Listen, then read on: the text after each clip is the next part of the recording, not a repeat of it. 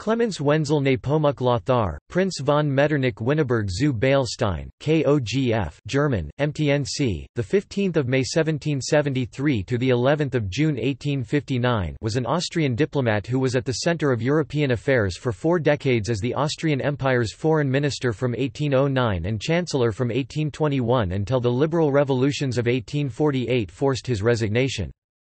Born into the House of Metternich in 1773 as the son of a diplomat, Metternich received a good education at the universities of Strasbourg and Mainz.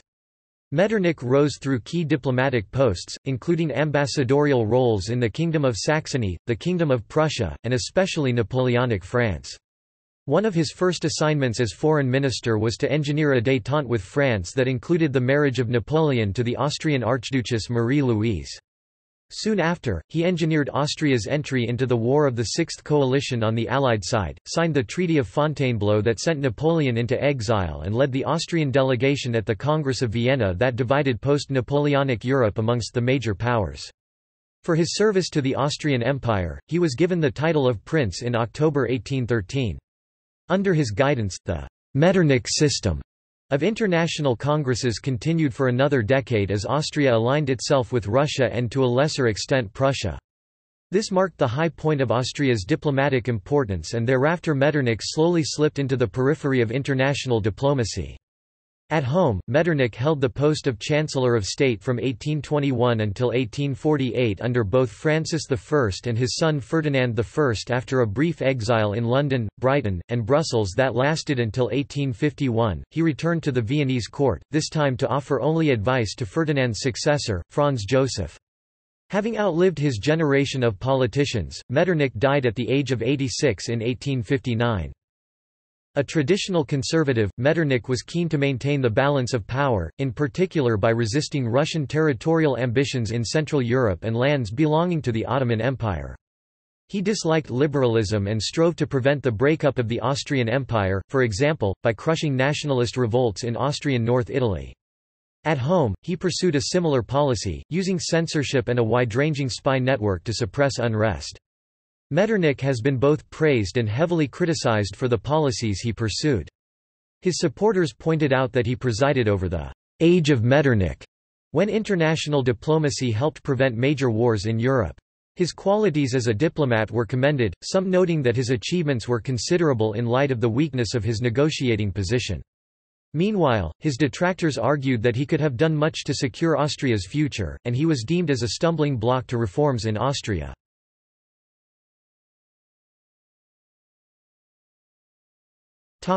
Early life. Clemens Metternich was born into the House of Metternich on 15 May 1773 to Franz Georg Karl Count Metternich Wienerberg zu Beilstein, a diplomat who had passed from the service of the Archbishopric of Trier to that of the imperial court, and his wife Countess Maria Beatrice Aloysia von Kagenick. He was named in honor of Prince Clemens Wenceslaus of Saxony, the Archbishop-Elector of Trier and the past employer of his father. He was the eldest son and had one older sister. At the time of his birth the family possessed a ruined keep at Beilstein, a castle at Wynberg, an estate west of Koblenz, and another in Königswert, Bohemia, one during the 17th century. At this time Metternich's father, described as a boring babbler and chronic liar by a contemporary, was the Austrian ambassador to the courts of the 3 Rhenish electors Trier, Cologne and Mainz. Metternich's education was handled by his mother, heavily influenced by their proximity to France. Metternich spoke French better than German. As a child he went on official visits with his father and, under the direction of Protestant tutor John Frederick Simon, was tutored in academic subjects, swimming, and horsemanship. In the summer of 1788 Metternich began studying law at the University of Strasbourg, matriculating on 12 November. While a student he was for some time accommodated by Prince Maximilian of Zweibrücken, the future King of Bavaria. At this time he was described by Simon as happy, handsome and lovable, though contemporaries would later recount how he had been a liar and a braggart. Metternich left Strasbourg in September 1790 to attend Leopold II's October coronation in Frankfurt, where he performed the largely honorific role of ceremonial marshal to the Catholic bench of the College of the Counts of Westphalia. There, under the wing of his father, he met with the future Francis II and looked at ease among the attendant nobility. Between the end of 1790 and summer of 1792, Metternich studied law at the University of Mainz, receiving a more conservative education than at Strasbourg, a city the return to which was now unsafe. In the summers he worked with his father, who had been appointed plenipotentiary and effective ruler of the Austrian Netherlands. In March 1792 Francis succeeded as Holy Roman Emperor and was crowned in July, affording Metternich a reprisal of his earlier role of ceremonial marshal. In the meantime France had declared war on Austria, beginning the War of the First Coalition 1792–7 and making Metternich's further study in Mainz impossible. Now in the employment of his father, he was sent on a special mission to the front.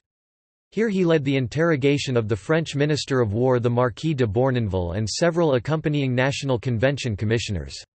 Metternich observed the siege and fall of Valenciennes, later looking back on these as substantial lessons about warfare.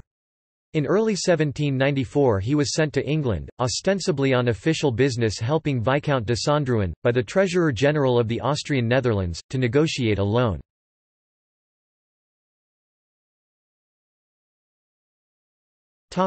Marriage and the Congress of Rastatt.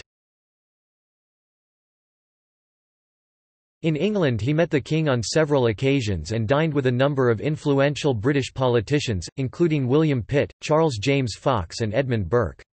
Metternich was nominated the new minister plenipotentiary to the Austrian Netherlands and left England in September 1794. On arrival, he found an exiled and powerless government in headlong retreat from the latest French advance. In October a revitalized French army swept into Germany and annexed all of the Metternich estates except Königswert. Disappointed, and affected by strong criticism of his father's policies, he joined his parents in Vienna in November. On 27 September 1795 he married Countess Eleonore von Kaunitz, a granddaughter of former Austrian Chancellor Wenzel Kaunitz. The marriage was arranged by Metternich's mother and introduced him to Viennese society. This was undoubtedly part of the motivation for Metternich, who demonstrated less affection for her than she for him. Two conditions were imposed by the father of the bride, Prince Kaunitz. First, the still youthful Eleonore was to continue to live at home, and second, Metternich was forbidden from serving as a diplomat as long as the prince was still alive. Their daughter Maria was born in January 1797. After Metternich's studies in Vienna, the prince's death in September 1797 allowed Metternich to participate in the Congress of Rastatt. Initially his father, who headed the imperial delegation, took him as a secretary while ensuring that, when proceedings officially started in December 1797, he was named the representative of the Catholic bench of the College of the Counts of Westphalia. Aboard Metternich remained at Rastatt in this role until 1799 when the Congress was finally wound down. During this period Eleonore had chosen to live with Metternich at Rastatt and gave birth to sons Francis February 1798 and, shortly after the end of the Congress, Clemens June 1799. Much to Metternich's anguish Clemens died after only a few days, and Francis soon contracted a lung infection from which he would never recover.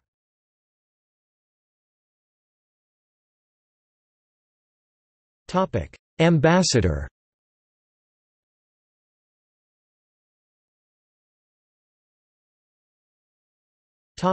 Dresden and Berlin.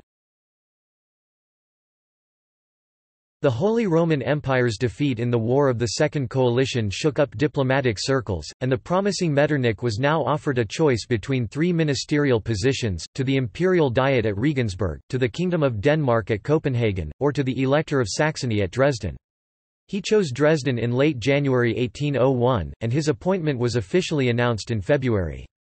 Metternich summered in Vienna, where he wrote his «instructions», a memorandum showing much greater understanding of statesmanship than his earlier writing. He visited the Königswert estate in the autumn before taking up his new position on 4 November. The subtleties of the memorandum were lost on the Saxon court, which was headed by the retiring Frederick Augustus, a man with little political initiative.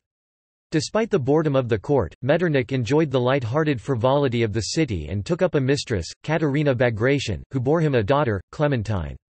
In January 1803 Metternich and his wife had a child whom they named Victor. In Dresden Metternich also made a number of important contacts including Friedrich Jentz, a publicist who would serve Metternich as both confidant and critic for the next 30 years. He also established links with important Polish and French political figures. To compensate for the loss of the Metternichs' ancestral estates in the Moselle Valley when the French Republic annexed the west bank of the Rhine, the imperial recess of 1803 brought Metternich's family new estates in Ochsenhausen, the title of prince, and a seat in the imperial diet. In the ensuing diplomatic reshuffle, Metternich was appointed ambassador to the Kingdom of Prussia, being notified of this in February 1803 and taking his position in November of that year. He arrived at a critical juncture in European diplomacy, soon growing worried about the territorial ambitions of Napoleon Bonaparte, newly the leader of France. This fear was shared by the Russian court under Alexander I, and the Tsar kept Metternich informed of Russian policy. By autumn of 1804, Vienna decided on action entered into in August 1805 when the Austrian Empire, as the Holy Roman Empire was in the process of becoming, began its involvement in the War of the Third Coalition.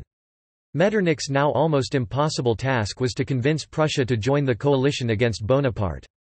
Their eventual agreement was not due to Metternich, however, and after the coalition's defeat at the Battle of Austerlitz, Prussia disregarded the agreement and signed a treaty with the French instead.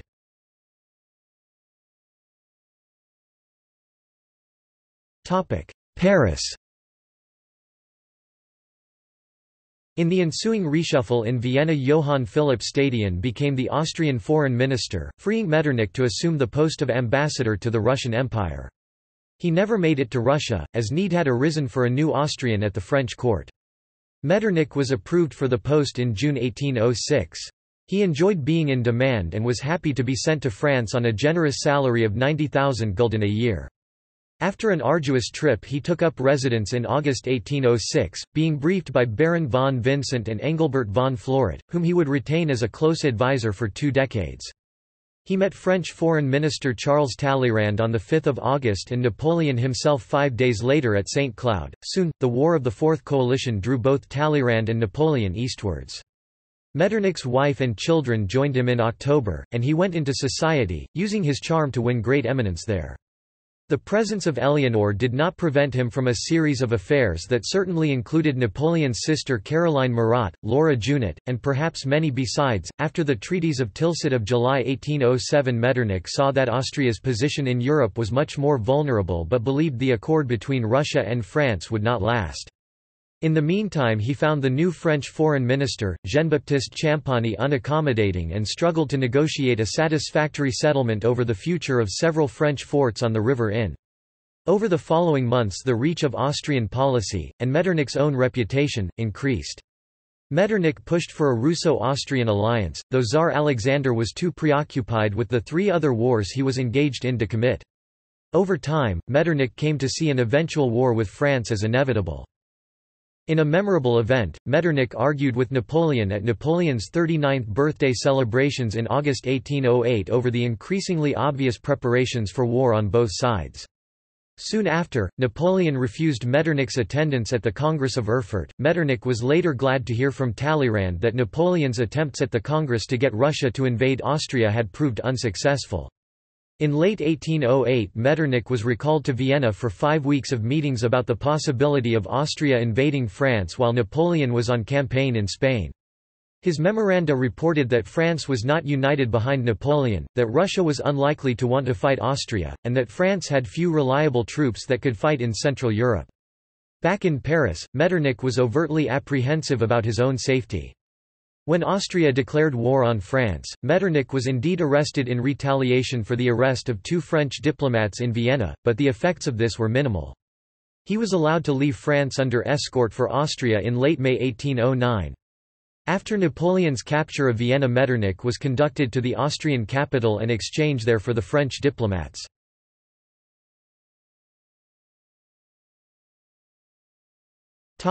Foreign minister.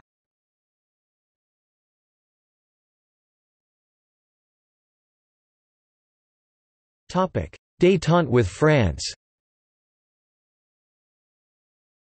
Now back in Austria, Metternich witnessed firsthand the Austrian army's defeat at the Battle of Wagram in 1809. Stadion tendered his resignation as foreign minister in the aftermath, and the emperor immediately offered the post to Metternich. Metternich, worried that Napoleon would seize on this to demand harsher peace terms, instead agreed to become a Minister of State, which he did on 8 July, and to lead negotiations with the French on the understanding that he would replace Stadion as foreign minister at a later date. During peace talks at Altenburg, Metternich put forward pro-French proposals to save the Austrian monarchy. Napoleon, however, disliked his position on the future of Poland, and Metternich was gradually displaced from the proceedings by Prince Liechtenstein. He soon regained influence, however, on 8 October, as foreign minister and additionally that of minister of the imperial household. In early 1810 Metternich's earlier affair with Junot became public but, because of Eleanor's understanding, the scandal was minimal. One of Metternich's first tasks was to push for the marriage of Napoleon to Archduchess Marie-Louise rather than to the Tsar's youngest sister Anna Pavlovna. Metternich would later seek to distance himself from the marriage by claiming it was Napoleon's own idea, but this is improbable. In any case, he was happy to claim responsibility at the time. By 7 February Napoleon had agreed and the pair were married by proxy on 11 March. Marie-Louise left for France soon after and Metternich followed by a different route and unofficially. The trip was designed, Metternich explained, to transport his family stranded in France by the outbreak of war home and to report to the Austrian Emperor about Marie-Louise's activities. Instead, Metternich stayed 6 months, entrusting his office in Vienna to his father.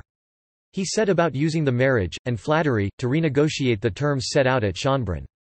The concessions he won were trivial, however, a few trading rights, delay in the payment of the war indemnity, restitution of some estates belonging to Germans in the Austrian service, including the Metternich families, and the lifting of a 150,000-man limit on the Austrian army. The last was particularly welcomed as a sign of increased Austrian independence, although Austria could no longer afford an army greater than the limit prescribed.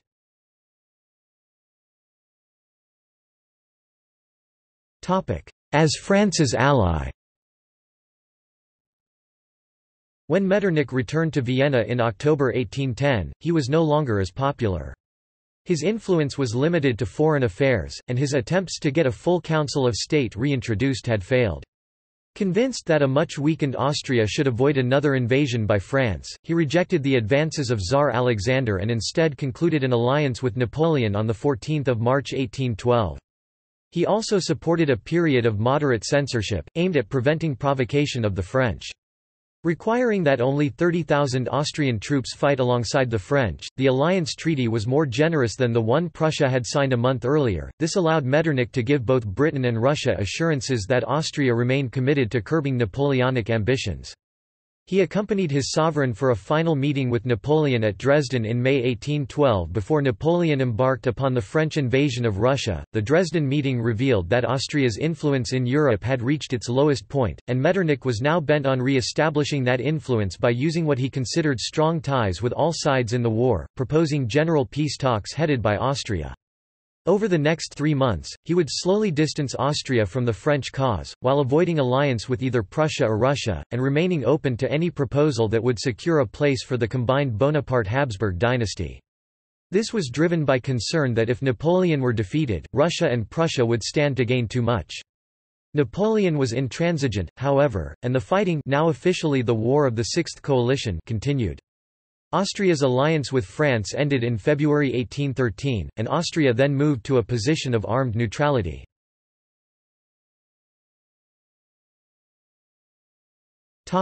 As a neutral. Metternich was much less keen on turning against France than many of his contemporaries, though not the emperor, and he favored his own plans for a general settlement. In November 1813 he offered Napoleon the Frankfurt Proposals, which would allow Napoleon to remain emperor but would reduce France to its «natural frontiers» and undo its control of most of Italy, Germany, and the Netherlands. Napoleon, expecting to win the war, delayed too long and lost this opportunity. By December the Allies had withdrawn the offer.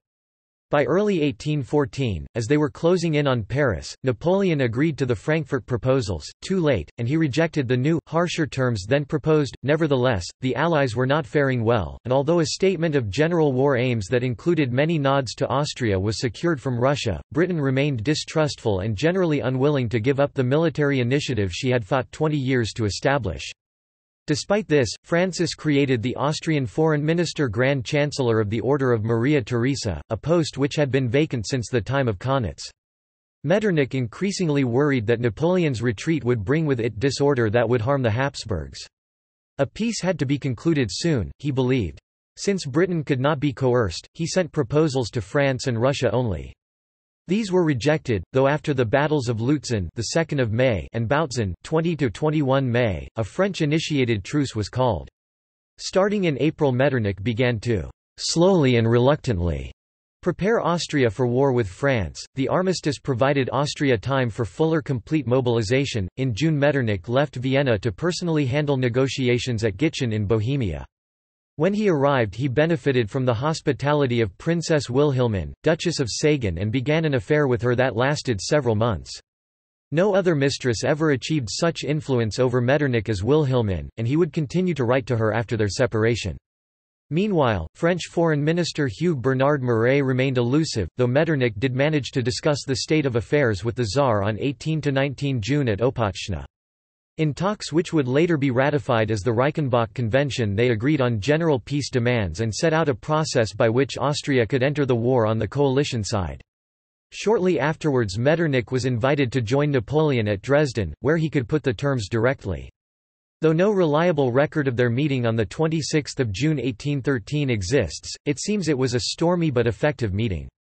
Agreement was finally reached as Metternich was about to leave. Peace talks would start in Prague in July and run until 20 August. In agreeing to this, Metternich had ignored the Reichenbach Convention, and this angered Austria's coalition allies.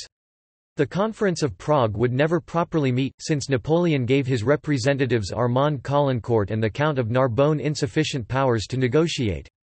At the informal discussions held in lieu of the conference, Caulaincourt implied that Napoleon would not negotiate until an Allied army threatened France itself. This convinced Metternich, and, after an ultimatum Metternich issued to France went unheeded, Austria declared war on 12 August.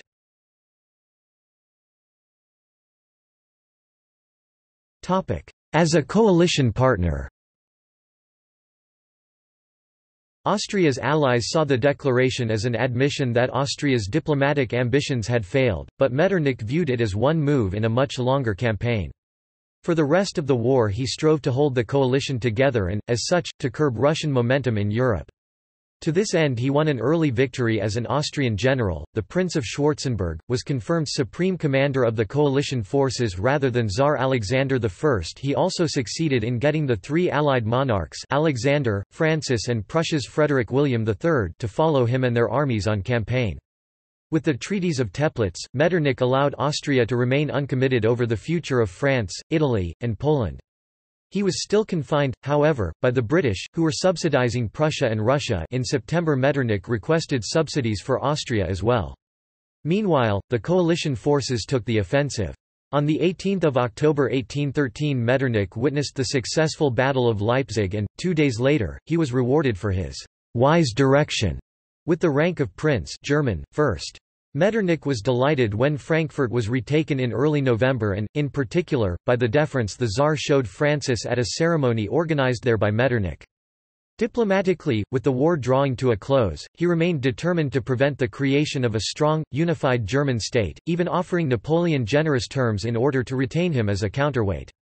On 2 December 1813 Napoleon agreed to talk, though these talks were delayed by the need for the participation of a more senior British diplomat, Viscount Castlereagh. Before talks could begin, coalition armies crossed the Rhine on the 22nd of December. Metternich retired from Frankfurt to Breisgau to celebrate Christmas with his wife's family before travelling to the new coalition headquarters at Basel in January 1814. Quarrels with Tsar Alexander, particularly over the fate of France, intensified in January, prompting Alexander to storm out. He therefore missed the arrival of Castlereagh in mid-January. Metternich and Castlereagh formed a good working relationship and then met with Alexander at Langres. The Tsar remained unaccommodating however, demanding a push into the centre of France, but he was too preoccupied to object to Metternich's other ideas, like a final peace conference in Vienna. Metternich did not attend talks with the French at Châtillon, as he wanted to stay with Alexander. The talks stalled, and, after a brief advance, coalition forces had to retreat after the Montmirail and Montereau. This relieved Metternich's fears that an overconfident Alexander might act unilaterally.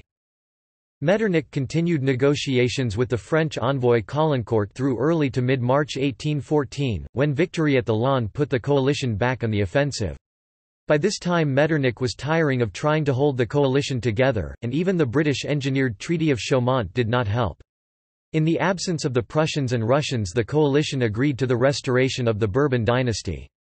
Francis rejected a final plea from Napoleon that he abdicate in favour of his wife, and Paris fell on 30 March. Military manoeuvres had forced Metternich westward to Dijon on 24 March, and now, after deliberate delay, he left for the French capital on 7 April. On 10 April he found a city at peace and, much to his annoyance, largely in the control of Tsar Alexander. The Austrians disliked the terms of the Treaty of Fontainebleau that Russia had imposed on Napoleon in their absence, but Metternich was reluctant to oppose them and on the 11th of April signed the treaty. Thereafter he focused on safeguarding Austrian interests in the forthcoming peace, asserting Austria's influence in Germany over that of Prussia, and undoing Russian ascendancy. For these reasons he ensured that the Italian provinces of Lombardy and Venetia, lost to French client states in 1805, were duly re-annexed. On the division of formerly French-occupied Poland and Germany, Metternich was more confined by the interests of the Allies. After two failed proposals, advanced by the Prussians, the issue was postponed until after a peace treaty had been signed. Elsewhere, Metternich, like many of his counterparts, was anxious to provide the renewed French monarchy with the resources to suppress new revolution. The generous Treaty of Paris was signed on 30 May. Now free, Metternich accompanied Tsar Alexander to England. Wilhelmine, who had followed Metternich to Paris, also made the crossing. A triumphant Metternich filled his 4 weeks with revelry, re-establishing his reputation and that of Austria. He was also awarded an honorary law degree from the University of Oxford. By contrast, and to Metternich's pleasure, Alexander was ill-mannered and often insulting. Despite the opportunities, little diplomacy took place. Instead, all that was firmly agreed was that proper discussions would take place at Vienna, with a date tentatively set for 15 August. When the Tsar tried to postpone it to October, Metternich agreed but effected conditions that prevented Alexander from exercising any advantage due to his de facto control of Poland. Metternich was eventually reunited with his family in Austria in the middle of July 1814, having stopped for a week in France to soothe fears surrounding Napoleon's wife Marie-Louise, now the Duchess of Parma. His return to Vienna was celebrated by an occasional cantata that included the line, "History holds thee up to posterity as a model among great men."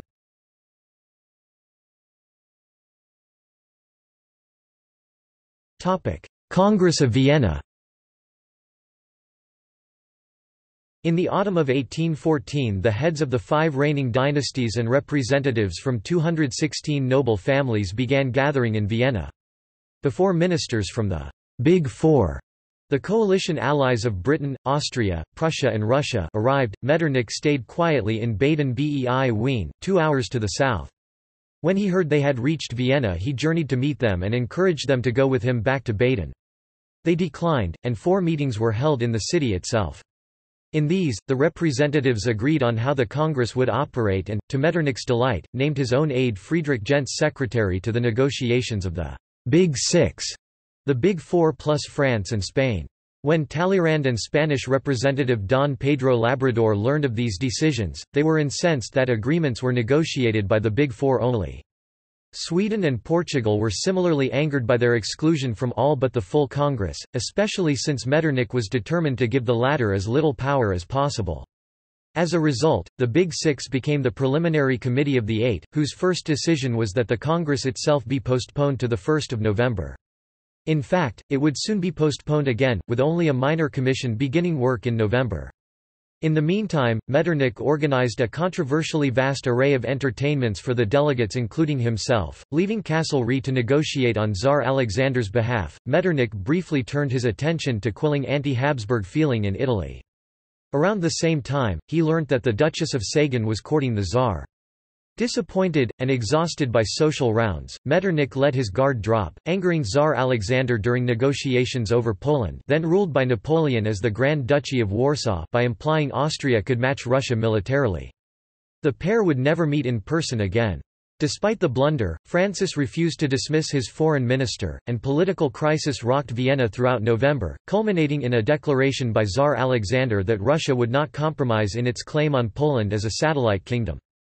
The coalition rejected this utterly, and agreement seemed further off than ever. During the standoff, it seems that Alexander even went as far as to challenge Metternich to a duel. However, Tsar Alexander soon did a rapid volte-face and agreed to the division of Poland. He also softened in regard to the Germanic Kingdom of Saxony, and for the first time allowed Talleyrand to participate in all Big Four, now Big Five, discussions. With the new consensus, the major issues concerning Poland and Germany were settled in the second week of February 1815. Austria gained land in the partition of Poland and prevented the Prussian annexation of Saxony, but was forced to accept Russian dominance in Poland and increasing Prussian influence in Germany. Metternich now focused on getting the various German states to cede historic rights to a new federal diet that could stand up to Prussia. He also assisted the Swiss Committee and worked on a myriad of smaller issues, like navigation rights on the Rhine.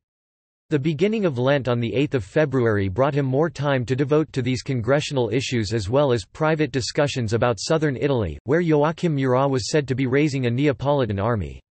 On 7 March Metternich was awakened with the news that Napoleon had escaped from his island prison of Elba and within an hour had met with both the Tsar and the King of Prussia. Metternich wanted no rash change of course, and at first there was little impact on the Congress. Finally, on 13 March the Big Five declared Napoleon an outlaw and the Allies began preparations for renewed fighting. On 25 March they signed a treaty committing each to sending 150,000 men with little sign of their prior divisive stances. After the military commanders left, the Vienna Congress settled down to serious work, fixing the boundaries of an independent Netherlands, formalizing proposals for a loose confederation of Swiss cantons, and ratifying earlier agreements over Poland. By late April only two major issues remained, the organization of a new German federation and the problem of Italy. The latter soon began to come to a head. Austria had solidified its control over Lombardy-Venice and extended its protection to provinces nominally under the control of Francis's daughter Marie-Louise.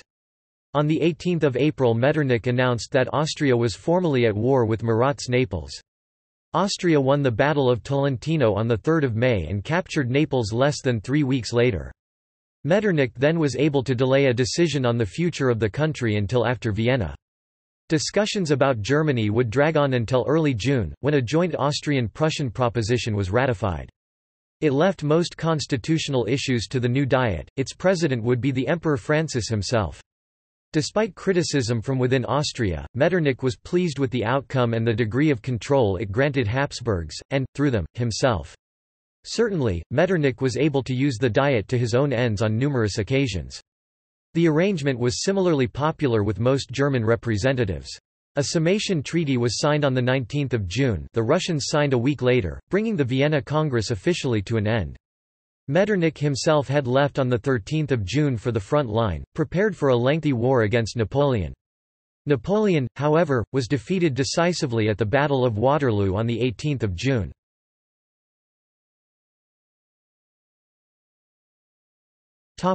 Paris and Italy.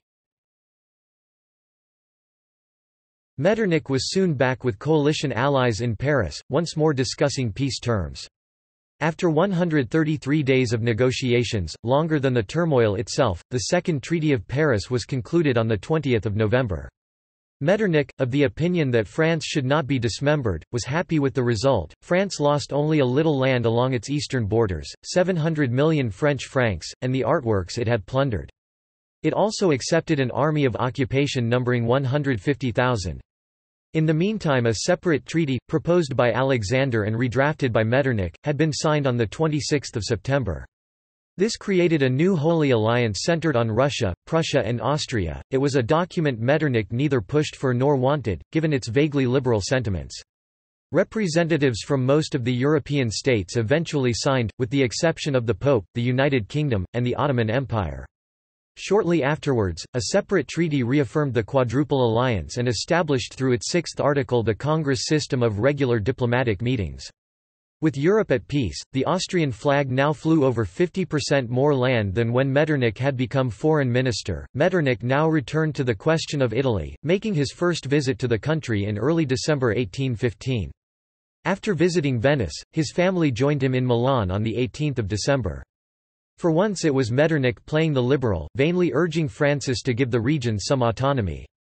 Metternich spent 4 months in Italy, endlessly busy and suffering chronic inflammation of the eyelids. He tried to control Austrian foreign policy from Milan and, when there was a serious disagreement between the Empire and the Kingdom of Bavaria, was heavily criticized for his absence.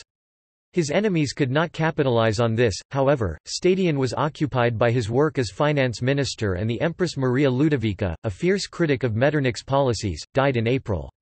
The uncharacteristic gap between the views of Metternich and his emperor was eased only by active compromise of proposals.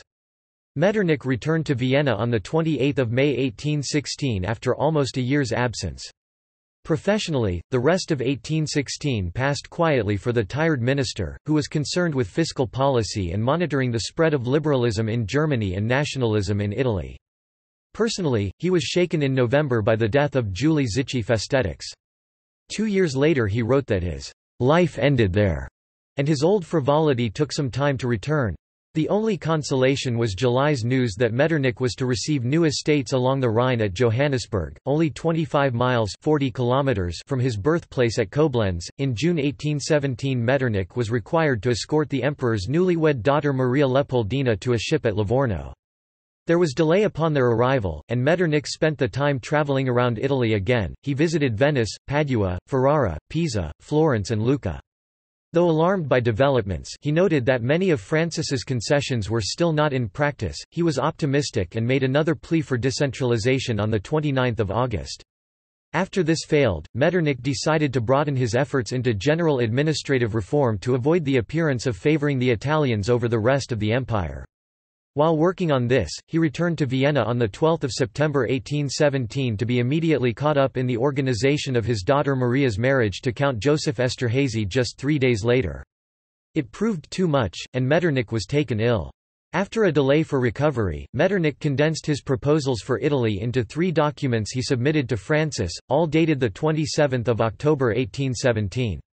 The administration would remain undemocratic, but there would be a new Ministry of Justice and 4 new chancellors—each with local remits, including one for Italy.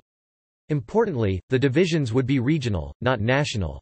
In the end, Francis accepted the revised proposals, albeit with several alterations and restrictions.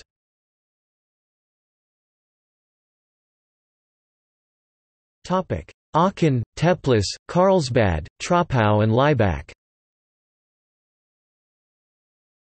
Metternich's primary focus remained on preserving unity among the great powers of Europe and hence his own power as mediator. He was also concerned by liberal-minded Ioannis Kapodistria's increasing influence over Tsar Alexander and the continual threat of Russia annexing large areas of the declining Ottoman Empire, the so-called Eastern Question. As he had earlier envisaged, by April 1818 Britain had drawn up, and Metternich pushed through, proposals to have a congress at Aachen, then a Prussian frontier town, 6 months later. Meanwhile, Metternich was advised to go to the spa town of Karlsbad to treat the rheumatic tension in his back. It was a pleasant month-long trip, although it was there he received news of the death of his father at the age of 72. He visited the family estate at Königswert and then Frankfurt in late August to encourage the member states of the German Confederation to agree on procedural issues. He could also now visit Koblenz for the first time in 25 years and his new estate at Johannesburg. Traveling with Emperor Francis, he was warmly greeted by the Catholic towns along the Rhine as he progressed towards Aachen. He had arranged in advance for newspapers to cover the first peacetime congress of its kind.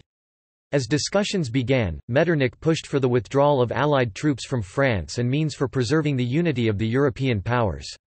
The former was agreed almost immediately, but on the latter agreement extended only to maintaining the Quadruple Alliance.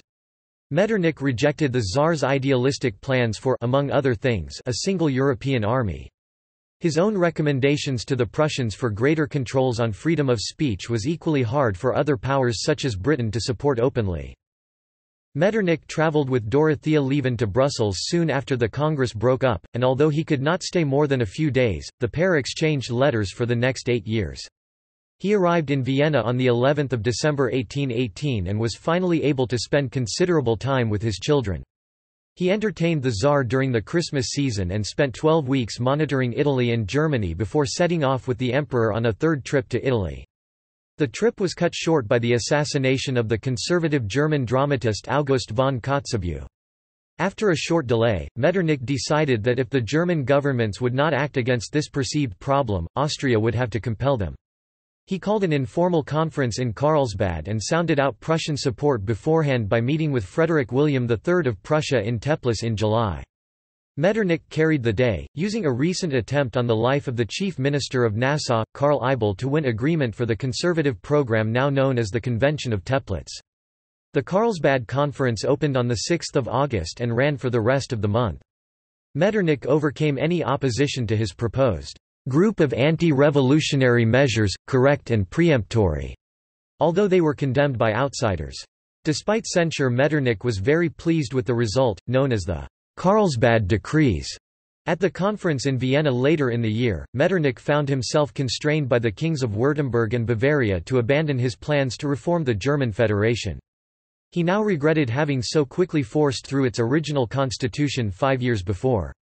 Nevertheless, he held ground on other issues and the conference's final act was highly reactionary, much as Metternich had envisaged it. He remained in Vienna until the close in May 1820, finding the whole affair a bore. On 6 May he heard of the death of his daughter Clementine from tuberculosis.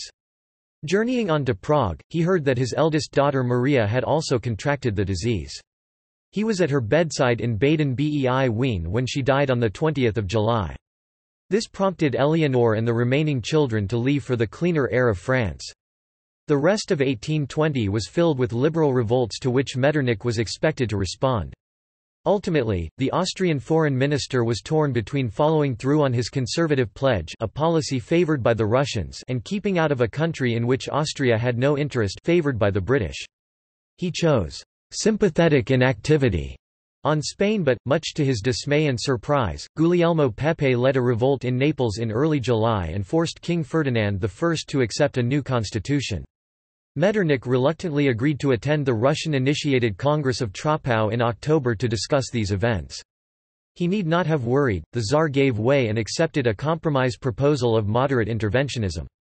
Still worried by Kapodistria's influence over the Tsar, he laid down his conservative principles in a long memorandum, including an attack on the free press and the initiative of the middle classes. The Congress disbanded in the third week of December, and the next step would be a Congress at Laibach to discuss intervention with Ferdinand. Metternich found himself able to dominate Laibach more than any other Congress, overseeing Ferdinand's rejection of the liberal constitution he had agreed to only months before.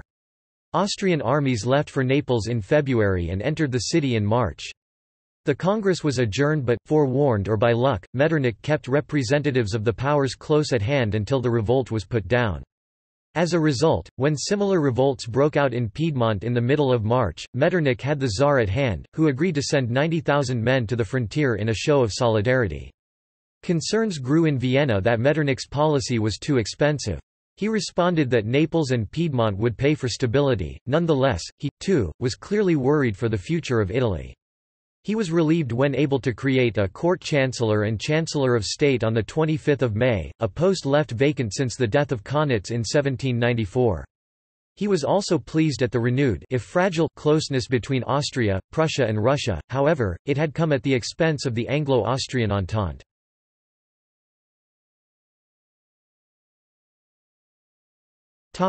Chancellor.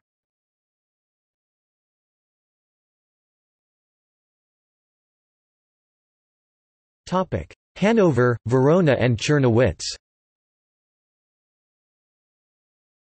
In 1821, while Metternich was still at Laibach with Tsar Alexander, the revolt of Alexander Ypsilantis threatened to bring the Ottoman Empire to the brink of collapse.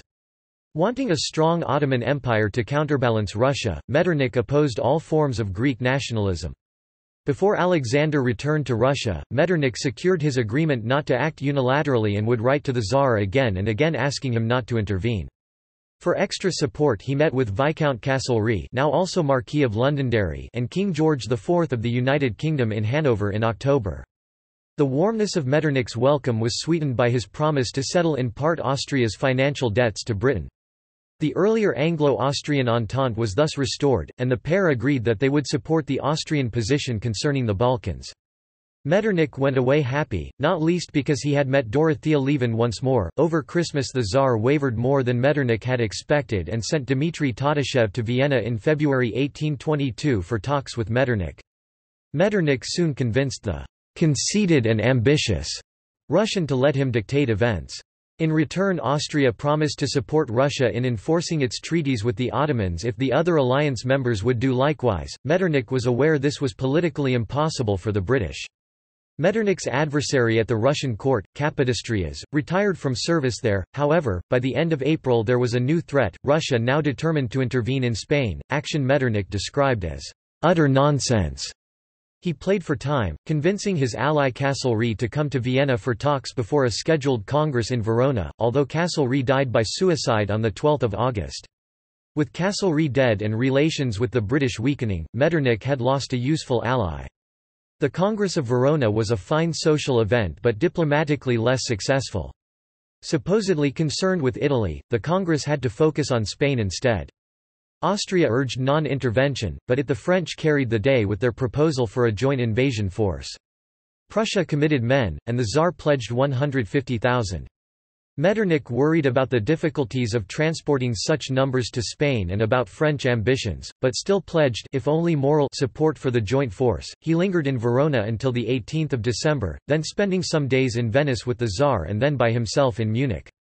He returned to Vienna in early January 1823 and remained until September. After Verona he travelled much less than before, partly because of his new post as Chancellor and partly because of his declining health. He was buoyed by the arrival of his family from Paris in May. He shone once more in Viennese society.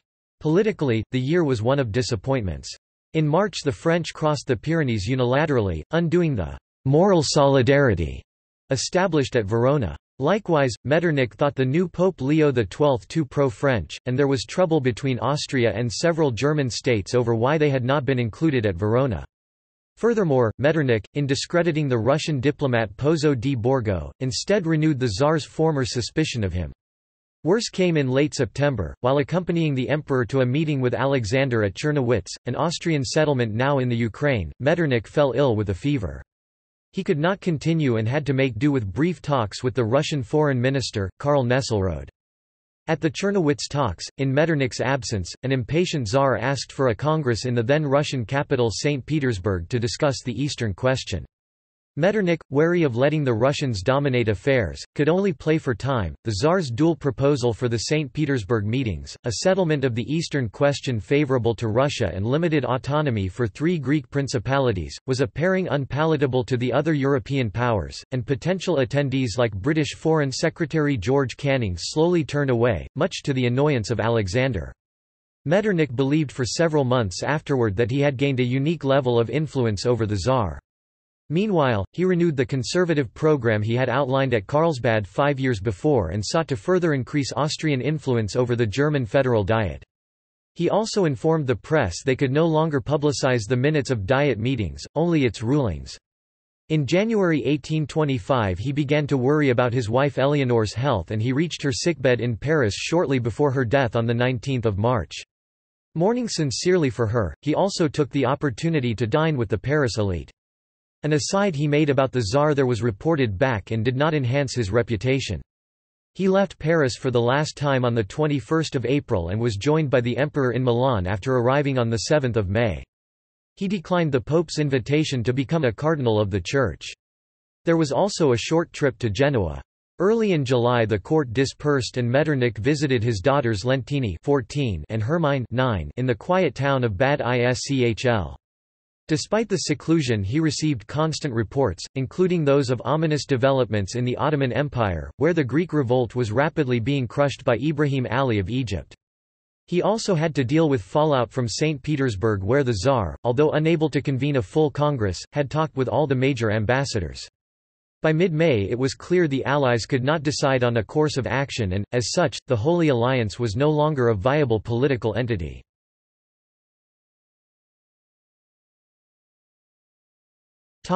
Hungarian Diets, Alexander I's death, and problems in Italy.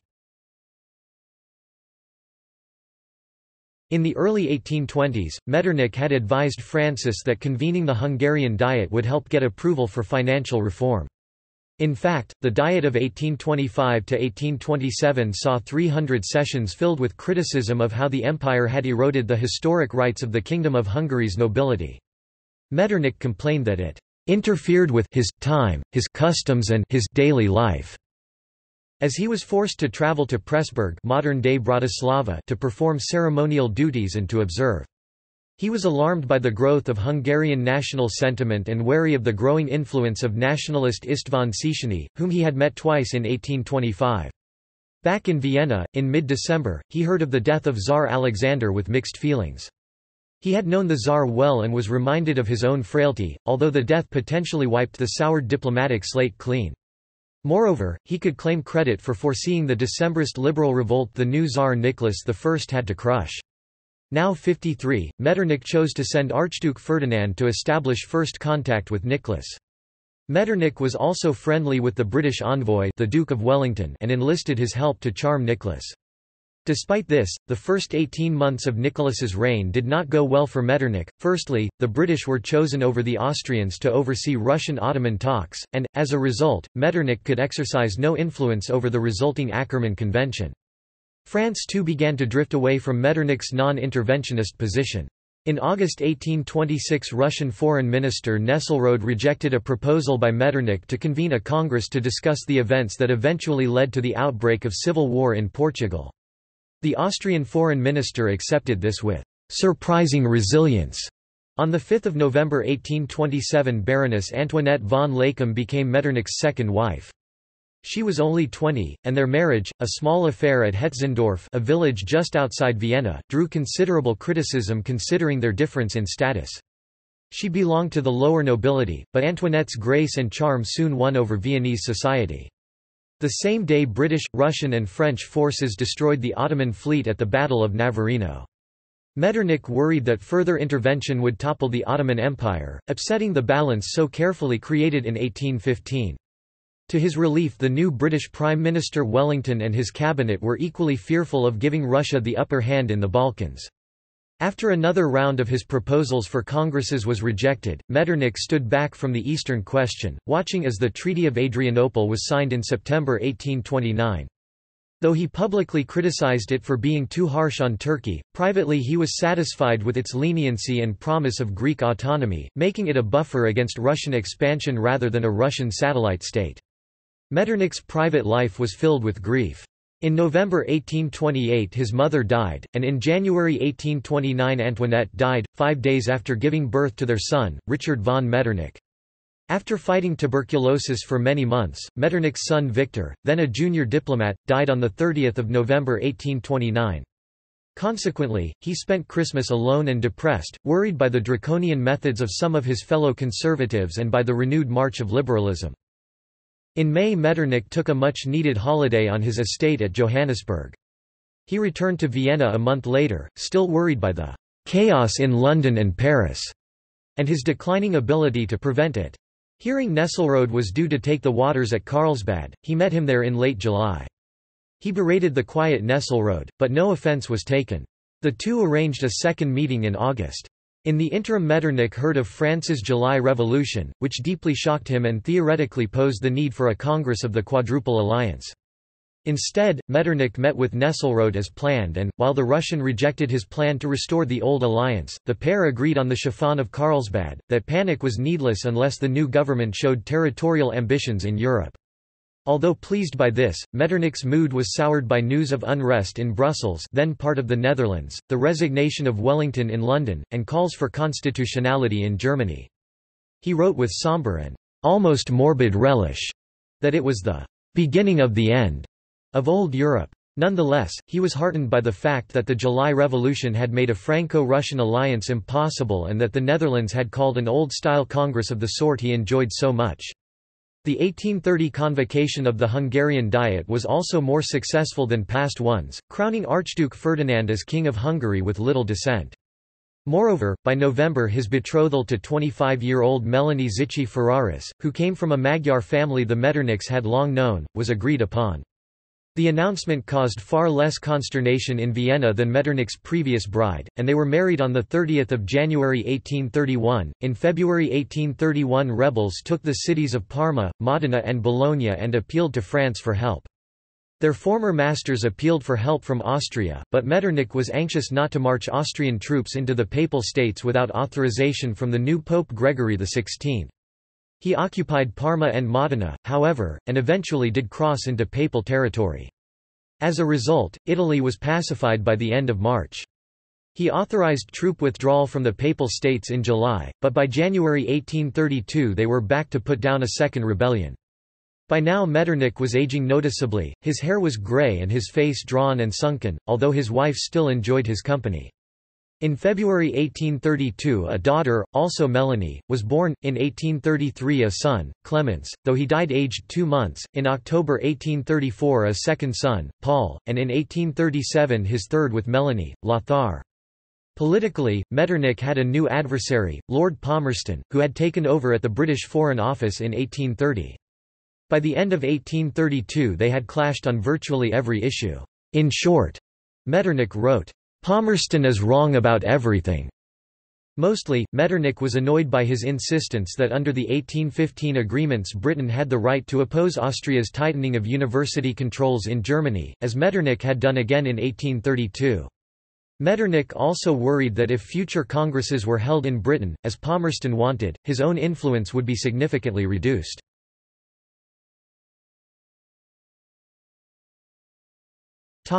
Eastern Question revisited and peace in Europe. In 1831 Egypt invaded the Ottoman Empire. There were fears of the empire's total collapse, by which Austria stood to gain little. Metternich therefore proposed multilateral support for the Ottomans and a Viennese Congress to sort out details, but the French were evasive and the British refused to support any Congress held in Vienna. By the summer of 1833 Anglo-Austrian relations had hit a new low. With Russia Metternich was more confident of exerting influence. He was mistaken, however, and left to observe from afar Russian intervention in the region culminating in the Treaty of Hunker-Iscalice. He still arranged to meet with the King of Prussia at Teplice and accompany Francis to meet Tsar Nicholas at Mönchengrätz in September 1833. The former meeting went well. Metternich still felt able to dominate the Prussians, despite their rising economic prominence in Europe. The latter was more strained but, as Nicholas warned, 3 Mönchengrätz agreements were reached that shaped a new conservative league to uphold the existing order in Turkey, Poland, and elsewhere. Metternich left happy, his sole disappointment was having to commit to being tougher on Polish nationalists. Almost immediately, he heard of the creation of the Quadruple Alliance of 1834 between Britain, France, Spain and Portugal. This alliance of liberals was such an affront to Austrian values that Palmerston wrote he should like to see Metternich's face when he reads our treaty. It did indeed draw bitter condemnation, mostly because it provided occasion for an outbreak of war. Metternich tried 2 tacks, to intrigue for the removal of the British Foreign Secretary and to attempt vainly to build up cross-power bloc agreements. Palmerston did indeed leave office in November, but only temporarily and not by any of Metternich's attempts. Large-scale war, however, had been avoided and the Quadruple Alliance was beginning to disintegrate. On 2 March 1835 Emperor Francis died, succeeded by his epileptic son Ferdinand I. Despite widespread opinion that Ferdinand was a ghost of a monarch, Metternich valued legitimacy highly and worked to keep the government running. He soon accompanied Ferdinand on his first meeting with Tsar Nicholas and the King of Prussia, again at Teplice.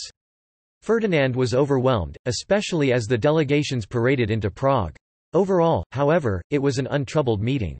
The next few years passed relatively peacefully for Metternich. Diplomatic incident was limited to the occasional angry exchange with Palmerston and Metternich's failure to be a mediator between the British and Russians over their Black Sea dispute. He also put effort into bringing new technology like the railways into Austria.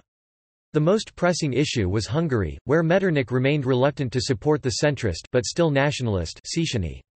His hesitancy is a sad commentary on his declining powers of political presence.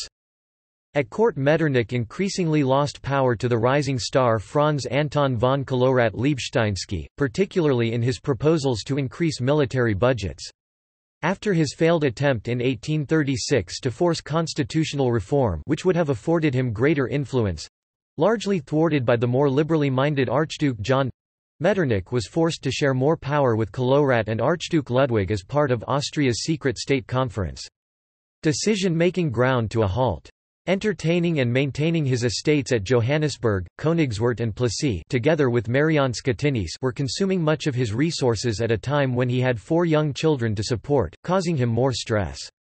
Metternich had long predicted a new crisis in the east, and when the Second Turco-Egyptian War broke out in 1839 he was anxious to re-establish Austria's diplomatic credentials. He quickly gathered representatives in Vienna, whence on 27 July they issued a communiqué to Constantinople pledging support. However, Tsar Nicholas sent Metternich a message from St. Petersburg challenging Vienna's claim to diplomatic centrality. Metternich worked so furiously that he fell ill, spending the next 5 weeks resting at Johannesburg. The Austrians lost the initiative, and Metternich had to accept that London would be the new centre of negotiations over the Eastern question. Just 3 weeks after its creation, Metternich's European League of Great Powers, his diplomatic response to aggressive moves by French Prime Minister Adolphe Thiers, had become a mere curiosity. Little, too, was heard of his proposals to hold a congress in Germany. A separate attempt to strengthen the influence of ambassadors stationed in Vienna was also rejected. This set the tone for the rest of Metternich's chancellorship. His illness had, it seemed to others, broken his love of being in office. Over the next decade his wife prepared quietly for his retirement or death in office. Metternich's work during the early 1840s was dominated again by Hungary and, more generally, questions of national identity within the diverse Austrian Empire. Here, Metternich showed moments of acute perception. His Hungarian proposals came far too late, however, as Lajos Kossuth had already led the rise of a strong Hungarian nationalism. Metternich's support for other nationalities was patchy, since he only opposed those that threatened the unity of the empire. At the Conference of State, Metternich lost his principal ally Karol Klam-Martinic in 1840, which furthered the growing paralysis at the heart of Austrian government. Metternich now struggled to enforce even the level of censorship he desired. There were no major challenges to the regime from outside. Italy was quiet, and neither Metternich's attempt to lecture the new Prussian King Frederick William IV nor the boredom of the new British Queen Victoria at their first meeting posed immediate problems. Far more worrying was Tsar Nicholas, whose estimation of the Habsburg dynasty and Austria was low. After an impromptu tour of Italy in 1845 the Tsar unexpectedly stopped in Vienna. Already in a bad mood, he was an awkward guest, though in between criticisms of Austria he reassured Metternich that Russia was not about to invade the Ottoman Empire again. 2 months later their countries were required to work together over the Galician slaughter and a declaration of independence from Krakow. Metternich authorized the occupation of the city and use of troops to restore order in surrounding areas, intent on undoing the pseudo-independence that had been granted Krakow in 1815. After months of negotiations with Prussia and Russia, Austria annexed the city in November 1846. Metternich regarded it as a personal victory, but it was an action of dubious utility. Not only were Polish dissidents now officially part of Austria, the Europe-wide Polish dissident movement was now worked actively against the Metternich system that had overridden the rights enshrined in 1815. Britain and France appeared similarly outraged, although calls for Metternich's resignation were ignored. For the next 2 years Ferdinand could not abdicate in favour of his nephew without a regency. Metternich believed Austria would need him in the interim to hold government together.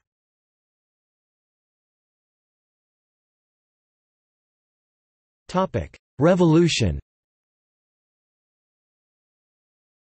Though Metternich was tiring, memoranda kept pouring forth from his chancellery. Despite this he did not foresee the building crisis. The new Pope Pius IX was gaining a reputation as a liberal nationalist, counterbalancing Metternich in Austria. At the same time, the empire experienced unemployment and rising prices as a result of poor harvests. Metternich was bemused at the outcry from Italians, the Pope, and Palmerston when he ordered the occupation of papal-controlled Ferrara in the summer of 1847. Despite securing French agreement for the first time in years from François Guizot over the Swiss Civil War, France and Austria were forced into backing breakaway cantons. The pair proposed a conference, but the government crushed the revolt. It was a major blow to Metternich's prestige, and his opponents in Vienna called it evidence of his incompetence. In January 1848 Metternich predicted trouble in Italy during the year ahead. He acted on this by dispatching an envoy, Karl Ludwig von Fickelmann, to Italy, by resurrecting his 1817 plans for an Italian chancellery, and by arranging various contingency plans with the French. In late February Austrian Field Marshal Joseph Radetzky placed Austrian Italy Lombardy-Venetia under martial law as disturbances spread. Despite this and hearing of renewed revolution in France, Metternich was cautious, still thinking domestic revolution unlikely. He was described by a Saxon diplomat as, in the words of biographer Musselin, having shrunk to a shadow of his former self.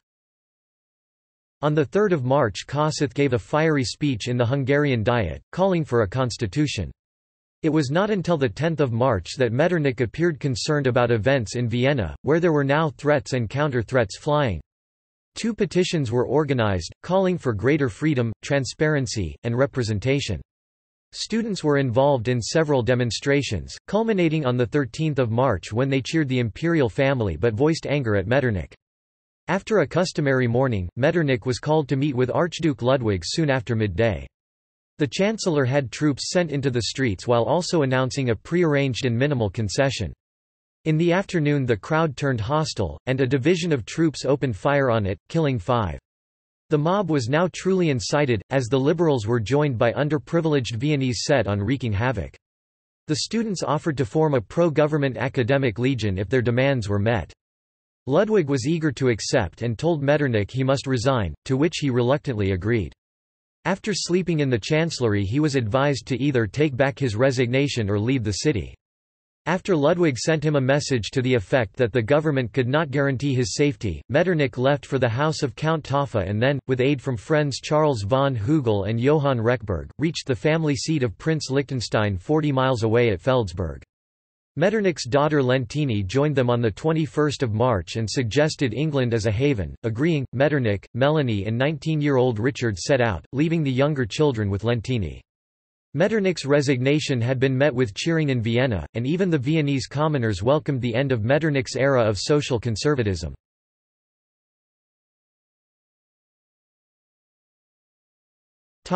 Exile, return, and death. After an anxious journey of 9 days during which they were honoured in some towns and refused entry to others, Metternich, his wife, and son Richard arrived in the Dutch city of Arnhem. They stayed until Metternich regained his strength, then reached Amsterdam and The Hague, where they waited to hear the results of a demonstration by English Chartists, planned for 10 April. On 20 April they landed at Blackwall in London, where they stayed in the Brunswick Hotel in Hanover Square for a fortnight until they found a permanent residence. Metternich largely enjoyed his time in London. The Duke of Wellington, now nearly 80, tried to keep him entertained, and there were also visits from Palmerston, Guizot, now also in exile, and Benjamin Disraeli, who enjoyed his political conversation.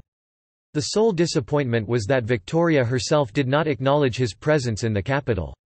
The trio leased a house, 44 Eaton Square, for 4 months. The younger children joined them in the summer. He followed events in Austria from afar, famously denying ever having erred. In fact, he declared the turmoil in Europe to be vindication of his policies.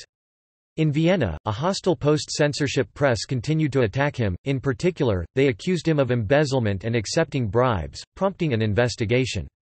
Metternich was eventually cleared of the more extreme charges, and searches for evidence of the lesser ones came up empty-handed. In all likelihood Metternich's large expense claims were merely a product of the necessities of early 19th-century diplomacy. Meanwhile, as he was denied his pension, Metternich was ironically reliant on loans. In mid-September the family moved to 42 Brunswick Terrace, Brighton on the south coast of England, where tranquility of life contrasted greatly with the revolutionary Europe left behind. Parliamentary figures, particularly Disraeli, travelled down to visit them, as did Metternich's former friend Dorothea Lieven. Melanie led a reconciliation between the two. Expecting a visit from Metternich's daughter Lentini and her own daughter Pauline, the family moved to a suite of rooms at Richmond Palace on 23 April 1849. Visitors included Wellington, who still watched out for Metternich, Johann Strauss, the composer, and Dorothea de Dino, sister of Metternich's former lover Wilhelmine of Sagan, and former lover Katharina Bagration. Metternich was showing his age, and his frequent fainting was cause for worry. The ex-chancellor was also depressed by the lack of communication from the new Emperor Franz Joseph I and his government. Lentini wrote to Vienna trying to encourage this contact, and in August Metternich received a warm letter from Franz Joseph. Sincere or not, it buoyed Metternich considerably. From mid-August Melanie began to push for a move to Brussels, a city cheaper to live in and closer to continental affairs. They arrived in October, staying overnight in the Hotel Bellevue. With revolution subsiding, Metternich was hopeful they would return to Vienna. Their stay in fact lasted over 18 months while Metternich waited for an opportunity to re-enter Austrian politics. It was a pleasant enough and cheap stay, first in the Boulevard de l'Observatoire and later in the Sablon area—filled with visits from politicians, writers, musicians and scientists. For Metternich, however, the tedium and homesickness only increased. In March 1851 Melanie induced him to write to the new political force in Vienna, Prince Schwarzenberg, to ask if he might return if he promised not to interfere in public affairs. In April he received an affirmative reply, authorized by Franz Joseph. In May 1851 Metternich left for his Johannesburg estate, which he had last visited in 1845. That summer Metternich enjoyed the company of Prussian representative Otto von Bismarck. He also enjoyed a visit from Frederick William, though the king irritated Metternich by appearing to cultivate him as a tool against Schwarzenberg. In September Metternich returned to Vienna, entertained along the way by various German princes keen to entertain the focus of Prussian intrigue. Metternich was reinvigorated, dropped his nostalgia, and lived in the present for the first time in a decade. Franz Joseph asked for his advice on numerous issues, though he was too headstrong to be much influenced by it, and both of the two emerging factions in Vienna courted Metternich. Even Tsar Nicholas called on him during a state visit. Metternich was not keen on the new foreign minister, Karl Ferdinand von Bohl, but thought him sufficiently incompetent that he would be impressionable. Metternich's advice was of varying quality, nonetheless, some of it was usefully insightful, even in modern issues. Now deaf, Metternich wrote endlessly, particularly for an appreciative Franz Joseph. He wanted Austrian neutrality in the Crimean War, though Bohl did not. In the meantime Metternich's health was slowly failing, and he was a more peripheral figure after the death of his wife Melanie in January 1854. In a brief resurgence of energy in early 1856, he busied himself in arrangements for a marriage between his son Richard and his granddaughter Pauline, Richard's stepsister's daughter, and undertook more travel. The King of the Belgians came to visit, as did Bismarck, and on 16 August 1857 he entertained the future Edward VII of the United Kingdom. Bohl, however, was growing more resentful of Metternich's advice, particularly about Italy. In April 1859 Franz Joseph came to ask him about what should be done in Italy. According to Pauline, Metternich begged him not to send an ultimatum to Italy, and Franz Joseph explained that such an ultimatum had already been sent. In this way, much to Metternich's disappointment and to Franz Joseph's embarrassment, Austria began the Second Italian War of Independence against the combined forces of Piedmont-Sardinia and its ally France. Though Metternich was able to secure the replacement of Bohl with his friend Rechberg, who had helped him so much in 1848, involvement in the war itself was now beyond his capacity. Even a special task given him by Franz Joseph in June 1859—to draw up secret papers addressing the event of Franz Joseph's death—was now too taxing. Shortly afterwards Metternich died in Vienna on the 11th of June 1859, aged 86, and the last great figure of his generation. Almost everyone of note in Vienna came to pay tribute. In the foreign press his death went virtually unnoticed.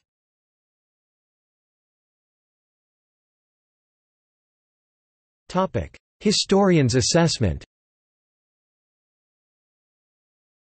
Historians agree on Metternich's skill as a diplomat and his dedication to conservatism. According to Arthur May, he believed that the mass of Europeans yearned for security, quiet, and peace, and regarded liberal abstractions as repugnant or were utterly indifferent to them. The best of all patterns of government, he insisted, was autocratic absolutism, upheld by a loyal army, by a submissive, decently efficient bureaucracy and police machine, and by trustworthy churchmen. Particularly during the remainder of the 19th century, Metternich was heavily criticized, decried as the man who prevented Austria and the rest of Central Europe from developing along normal liberal and constitutional lines. Had Metternich not stood in the way of progress, Austria might have reformed, dealt better with its problems of nationality, and the First World War might never have happened. Instead, Metternich chose to fight an overwhelmingly fruitless war against the forces of liberalism and nationalism. Heavy censorship was just one of a range of repressive instruments of state available to him that also included a large spy network. Metternich opposed electoral reform, criticizing Britain's 1832 Reform Bill. In short, he locked himself into an embittered battle against the prevailing mood of his age. On the other hand, Metternich's diplomacy and statesmanship became the focus of praise in the 20th century from more favorably inclined historians, particularly biographer Heinrich von Srbik. For example, particularly after World War II, historians were more likely to defend Metternich's policies as reasonable attempts to achieve his goals, chiefly the balance of power in Europe. Sympathetic historians point out that Metternich correctly foresaw and worked to prevent Russian dominance in Europe, succeeding where his successors would fail 130 years later. As argued by Srbik, Metternich himself pursued legality, cooperation, and dialogue, and therefore helped ensure 30 years of peace, the Age of Metternich. Authors like Peter Varick and Ernst B. Haas also give Metternich credit for his more liberal ideals, even if they weighed relatively little in his overall policies. Critical views presuppose Metternich had the ability to shape Europe favorably but chose not to. More modern critiques like that of A. J. P. Taylor have questioned how much influence Metternich actually wielded. Robin Oakey, a critic of Metternich, noted that even in the realm of foreign affairs Metternich had only his own persuasiveness to rely on, and this degraded over time. By this interpretation, his task was to create a smokescreen that hid Austria's true weakness. When it came to choosing a set of sound principles, wrote Taylor, most men could do better while shaving.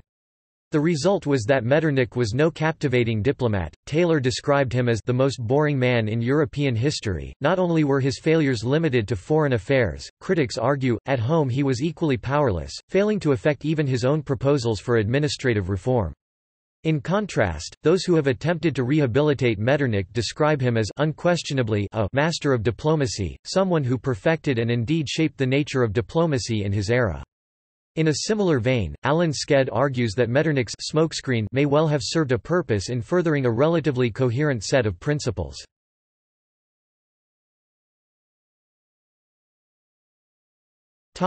Issue: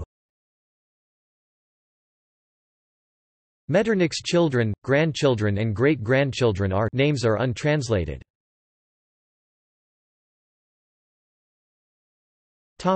Ancestry.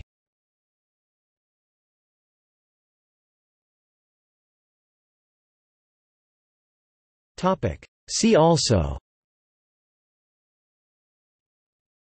Age of Metternich, Princess Pauline von Metternich, Metternich Stele. Notes